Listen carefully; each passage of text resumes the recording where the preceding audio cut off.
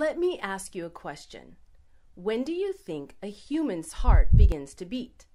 Is it at the moment of conception when sperm and egg unite to create a new human being? Is it at 18 days when the new human's brain starts to form?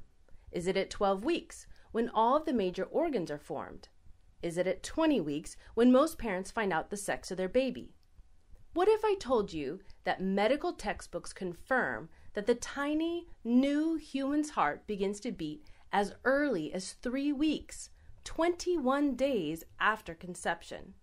In fact, there are even recordings of heartbeats at 5 weeks. And that heart will continue to beat continuously for the average person about 3 billion times until it doesn't. But for 876,000 human beings each year, their hearts are stopped a mere 14 million beats into their lives. While 91% of all abortions are committed in the first trimester by either surgical vacuum procedures or inducing a toilet bowl abortion via pills, each and every one violently ends the life of a human being with a beating heart. Let's be clear.